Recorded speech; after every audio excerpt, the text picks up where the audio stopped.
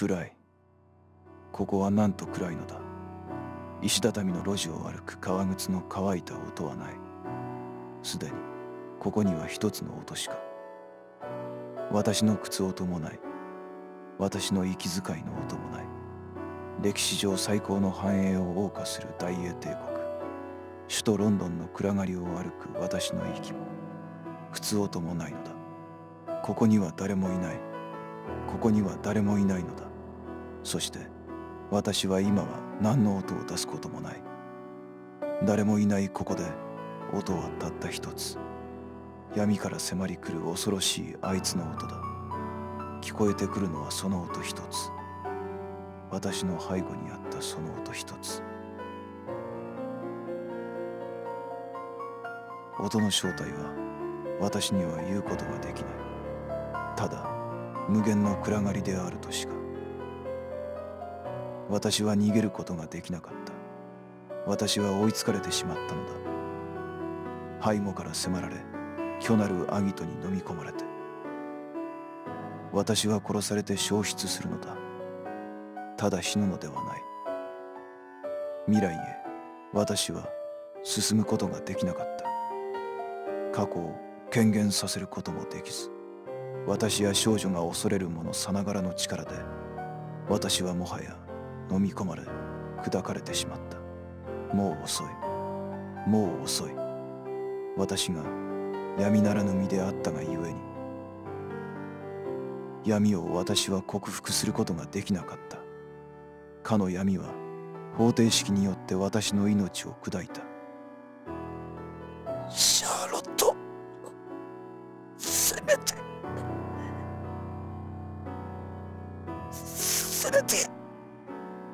聡明にして合体なる君だけはこの果てなき苦しみから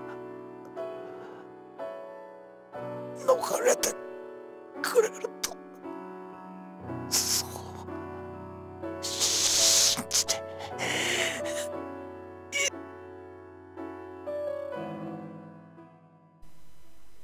At long last, one man disappeared from this place. まぶたを開ける。ひどく眩しいと感じる。こんなに夜のロンドンは暗いのに。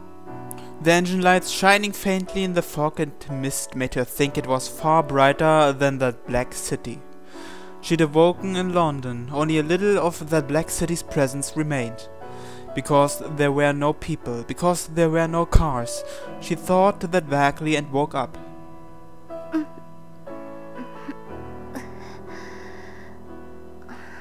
頭痛い。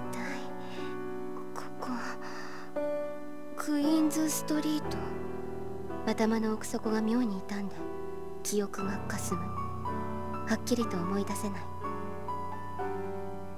黒い街、怪物、そして二人の人影。キレキレの天国写真のような記憶。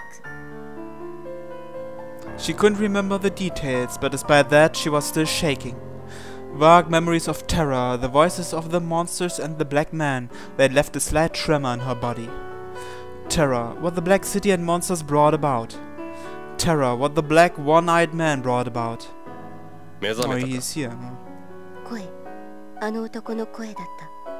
私は背筋を震わせて硬直する。She looked around. Behind her there was the form of a man covered in black. Only the man was there, only he was standing amidst the fog and smoke. There was no form of a woman in army uniform. ご苦労だったな、キティ。お前のおかげで逃さずに済んだ。She could see his form, his face. The engine lights shone upon it. She remembered it. 丈の長い黒のコートだけではなくて、全身すべてが黒。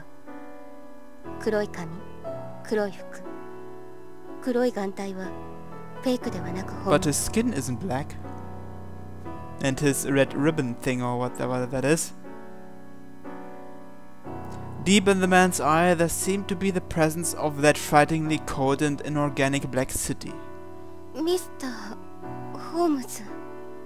そう名乗った覚えはない。俺はシャーロック・ホームズではない。俺をあれと一緒にするな。あなた誰なの？何を？言葉が出てこない。尋ねるべきことがあまりに多すぎて。ホームズ、怪物、黒い町、女性、シャーリーのことも、怪物を殺したことも。She knew nothing. She wanted to ask everything, but her lips wouldn't move. She didn't ask the man, "What are you trying to do?" If he wanted to, he could have killed someone like her in an instant. Monsters. He could even kill those monsters. Killing a human would be easy. But why would he want to? 怖い。彼の視線にさらされるのが。なのに、私は逃げようとは思わなかった。怪物よりも怖いとさえ感じるのに。誰なの？ M だ。M。 An initial, code for something, or was that really his name? She didn't even know that, not one thing. Mary simply stood there blankly. She quietly watched the man walk towards her, his shoes making noise. 1 foot away, just like when the monster of flames approached her, the man comes even closer than that. His blue eye was gazing at Mary. He held out his right hand. His right hand, that reminds me of something. すべてが不可解で、理不尽で、奇妙で、今も怖くて、震えが止まらないのに、私は動けなかった。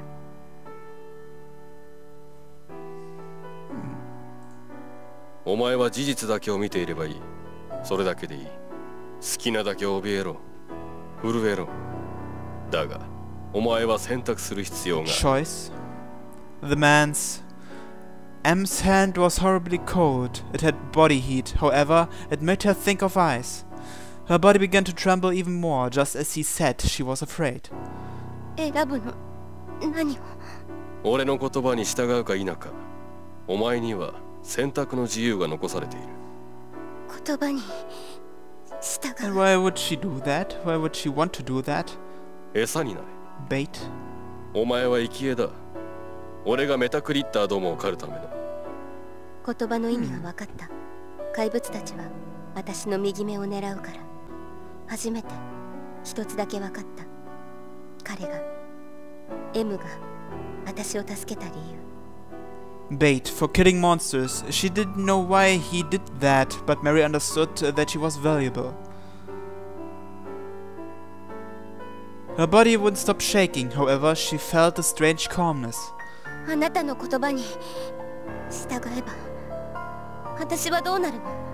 死ぬだろう。お前が諦めた時に全てが終わる。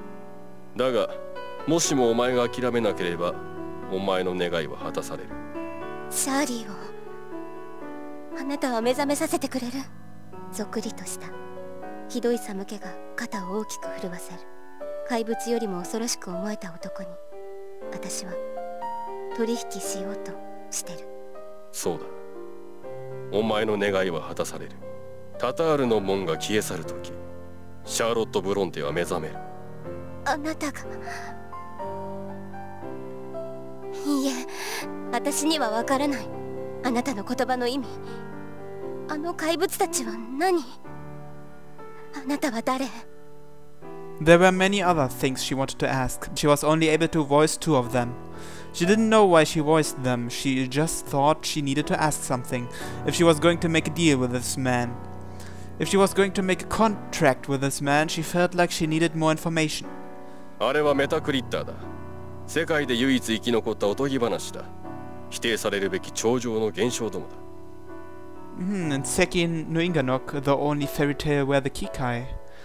Weren't they? そして、俺は俺だ。俺はこの案件に興味を持った。お前の右目と目覚めたメタクリッターに。ただそれだけだ。多くを知りたいと望むなら望め。お前が俺に誓うのであれば、お前は多くを知ることになるだろう。そしてお前は友を取り戻す。俺に誓うのであれば。The hand on her jaw moved slightly. His gaze focused on Mary's right eye. Was she imagining it? His eye, for some reason, warped as if looking at something far too bright. あるいは全てを忘れ、ベッドの上で目覚めることもできる。選ぶがいい。メアリ・クラリッサ・クリスティ。私は答えは決まっている。迷うことなんかあるはずがない。そうよね、シャーリー。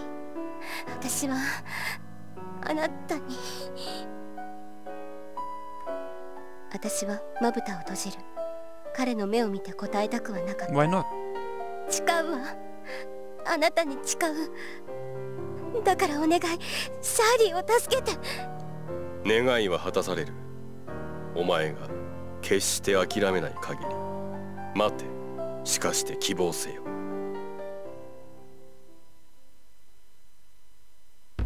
The night dawned, the town awakened from its light sleep. The sounds of engines powering the city sprung up here and there, alongside the activities of humans.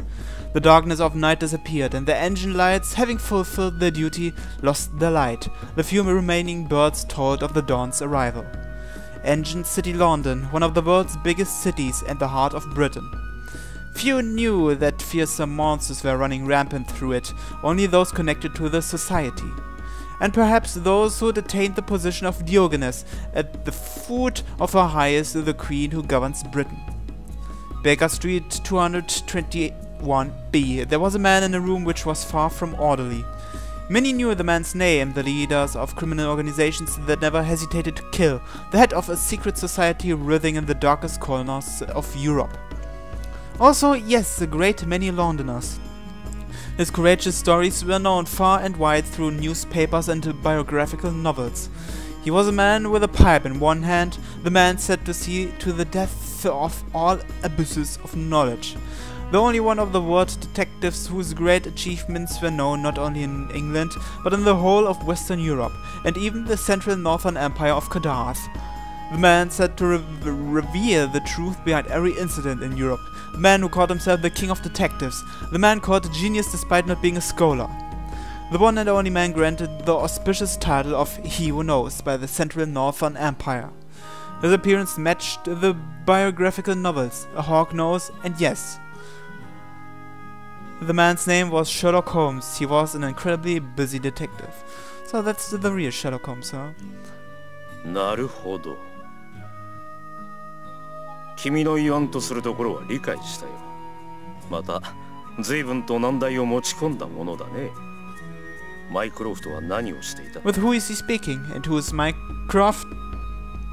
いいや、それはとうまい。彼がエンジン回廊の使用を許可したのなら、そこには国家的理由が存在しているはずだ。しかし、ワトソン不在中に S 級事案の発生。S-Class incident. 今回の事件は、まあ、本にはできまいが、彼がもしもこれを知れば悲しむだろうね。He was talking with someone, something standing silently in the room. 我が兄も人使いが荒い。君からも忠告しておいてくれたまえ。So it's not a person, it's a thing. タイムズの勇敢にはまだ間に合うな。通り魔は逮捕ということでよろしいのかな。警官隊による射殺か。面白みに欠ける演出だとは思うがね。それが依頼であるというなら仕方がない。しかしね。The light in his eyes set to see through, all fixed on the many high-rise buildings he could see through the window. They belched out smoke which filled the sky. He glared angrily at them. またもや、私の仕事を増やしてくれた男にはいずれ礼をせねばなるまい。That man? M. I am, huh? あの卑怯な道化者め。It doesn't really look like a clown. さて、 Munchausen again. The man spoke. He was a man wearing a strange mask. It looked similar to a clown's and like a French aristocrat's from the previous century. A strange person. The mask and clothes made him think that. It is said that countless fictions spread from that man's mouth, that man who now began to speak to the person before him. A room with a strange pattern in its marble floor, the man sitting on the sofa and one other were there. I wonder if the other man is the same that spoke to Sherlock Holmes. People called it a space of tranquil knowledge, the same few people who spoke the man's name. a space of tranquil knowledge. In this place, it is said that even an infant's whisper would surely reach his ears. A room made using knowledge from the organization the man belonged to, which even made possible the multiple simultaneous conversations performed by a holy man of the Far East. A secret room of darkness, could it be called an altar? さて、ここに我が輩は宣言するでしょう。 Of the beginning of the grand experiment, of the beginning of profound cognizance, and the start of a new era. 思考なりしはこの世にただ一つ。我ら結社が総帥たるヘルメウス氏、すなわちアルトタス・トート・ヘルメウス。しかし、かの死の意向をもしのぐ者が。What could that be? 女王のありえざる在位によって守られた王都へと降り立つのでございましょうや。There was laughter in the man's voice, though the one he spoke to was silent. しかし我が輩は望むでしょう。 And what would that be? 飽和した文明の終焉と虚構と現実とが行き違う回転悲劇を。 What? There was ridicule in the man's voice, so the one he spoke to was silent. なるほど。そういうこともあるでしょうが、そうでないこともあるでしょう。さて、我らが愛してやまない人間の皆様、どうかご承覧あれ。二人目の調子はすこぶる良い模様です。ご案じ召されることはありません。いずれタタールの門は開きましょう。悲鳴は取り揃えております。まだまだメタクリッターのストックは豊富です。であるがゆえに。So does this organization create the meta creatures? And if 儚くも yes, 美しい彼女らには how do 我 they が do 輩 that? の愛と最大限の敬意を払いまして尊い犠牲になっていただくとしましょう。ドアの鍵を開ける。足元がおぼつかない。倒れそう。体中にしびれが残ってるみたいに感じる。 Just like that night, Mary felt none of the pain and grating which tormented her body in the Black City. Her legs and tendons no longer felt like snapping. And yet her body did feel fatigue. Mary thought it was more than the fact that she'd walked all the way here from Queen Victoria Street. In her head and heart, the dregs of enormous terror drifted about. She still felt a little tense and shuddered every now and then, and she could still feel his, M's, cold hand. It was so cold, chilling her body so much that she didn't even notice how cold it was that morning. ただいま。 Her voice was a little hoarse. She might have imagined it, but there was still something wrong with her breathing. Holding onto the telegram she'd received from Mrs. Hudson downstairs, Mary fell onto the bed. She didn't have the energy left to get changed. She didn't seem able to endure the drowsiness brought on by fatigue. She couldn't even remember what Mrs. Hudson said when scolding her for coming home so late. Mary thought she said something about her face being pale. She'd apologize when she woke up. She wouldn't be able to do it properly right now. 着替えも起きてからにしよう。今は何も考えたくない。私はそう思いながら握った電報を机へ。She held out her hand towards the desk while lying on her bed. She was about to put the envelope on the desk when her hand stopped, because she saw the sender's name. And who is that sender? シャーリー。 What? How is that possible? これ。 Her mind immediately woke itself up. The sender's name, no mistake. The sender was Charlotte Bronte. Looking at the envelope surface, it had a designed date stamp. Designated. Was it designed or designated? I have designated. Okay. The telegram input date was 13 days ago, one day before the night Charlie fell asleep. Mary couldn't be bothered to get the letter opener. What? To get the letter opener. She didn't care if it was bad manners. In fact, if Charlie got angry at her for it, she tore open the tip of the envelope with her finger. She pulled out custom stationery. Her eyes flew across the pages. これカダス碑文 It seemed like a list of meaningless symbols, but it was definitely text. Cardathian characters were used to phonetically imitate English letters, a code Charlie very rarely wrote in. Was it half a year ago when Charlie started doing that for fun? 愛しい Even picking up her hieroglyph dictionary seemed a waste of time. She could just barely read it. 愛しいメアリーへ。少しだけ時間がかかった。焦る気持ちが読解の邪魔をする。それでも読み取れないことはない。シャーリーの言葉。あなたがこの電報を。愛しいメアリーへ。あなたがこの電報を読む頃には私は死んでいるか、そうでなくてもきっとあなたやアーシェとアフタヌーンティーを楽しむことはできていないのでしょうね。ごめんねメアリー。きっとあなたは混乱しているでしょう。何が起きたのかさえ分からずに混乱させてしまっていると思います。ごめんなさい。でもそれでいいのよ。あなたは知らなくても良いことなの。だからお願い。もしもあなたが私を心配するあまり何か危ないものに関わりかけているのだとしたら、お願いだからやめて。忘れてしまって。嫌なこと、怖いことの全部と一緒に。私のことはどうか忘れて。私はきっと大丈夫だから。お願いメアリー。真面目に勉強をしてね。アーシェとはずっと仲良しでいてちょうだいね。あなたはちゃんと明日を楽しく生きて。お願いね。かわいいメアリー。私の大好きなメアリー。泣いてはダメよ。ずっと笑っていて。メアリ・クラリッサ。あなたがどうか幸せでありますように。It took her a little while to interpret the text. Only a short little while, just the few minutes between turning on the engine type heater and feeling the room warm up. Yes, that's right, she hadn't turned it on. Yes, that's right, she hadn't written any more of this story. She still had private lessons with the professor to go to, and the promise to go with everyone to the theater and to Harrod's, and to come over for dinner once every month. Come to think of it, they'd made that promise too. There were lots of things they should have done. They'd made lots of promises, but they couldn't do them now. They couldn't move on from here. Her legs wouldn't move, nor would her hand holding the stationery. What did move were her eyelids and the tears falling from them, and her lips. 何よ。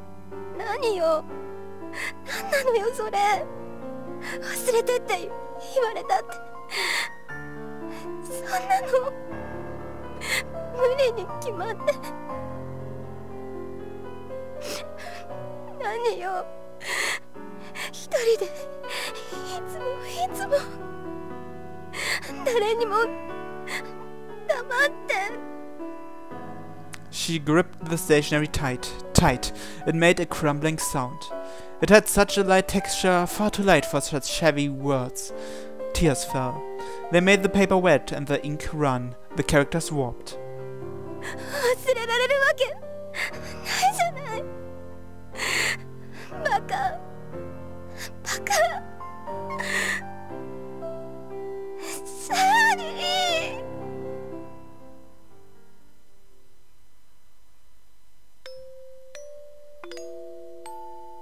怖いの。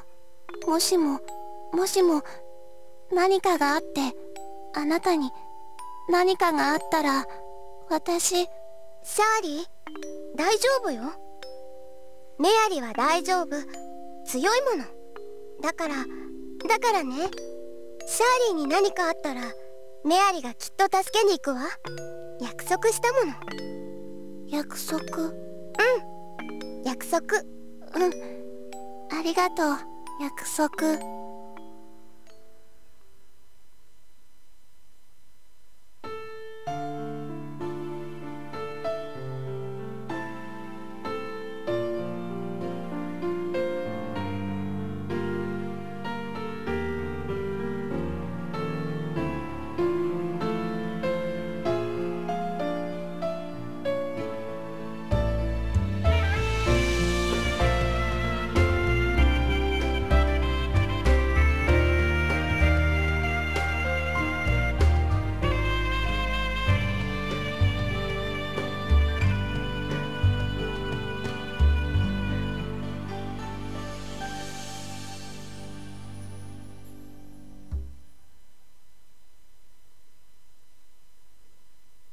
I guess that scene marked the end of the first chapter.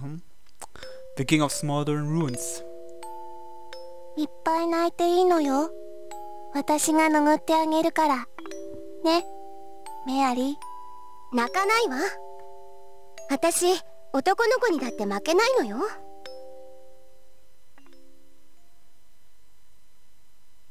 暗い。ここはなんて暗さなんだ。石畳の路地を走る革靴の乾いた音が響く。それ以外に何の音もない。いや、違う。他にもあるだろう。そうだ。聞こえるのは俺の靴音だけではない。逃げるためにと走るこの俺の靴音以外にも、息遣い、喉から漏れる声ではない音がある。誤った歴史を歩み続ける我が大英帝国、首都ロンドンの片隅を走る男の荒い息、この俺の喉の音。I wonder who that is who speaks here now. Is it the German こ guy? こには誰もいない。 What was his name? そんなこ Heinz? とは初めから分かっているんだ。時間がない。そう焦る気持ちが俺の足を動かしてしまう。走る、走る。俺はエンジン街灯の明かりの下で、せめてこのブロックからは逃げ延びようと走る。エンジン街灯の明かり、双方の共同住宅のウォームエンジンの稼働音、生活を感じさせるものは確かにあるの。ここには誰もいない。俺しか生きる者も動く者もいない。俺は走っている。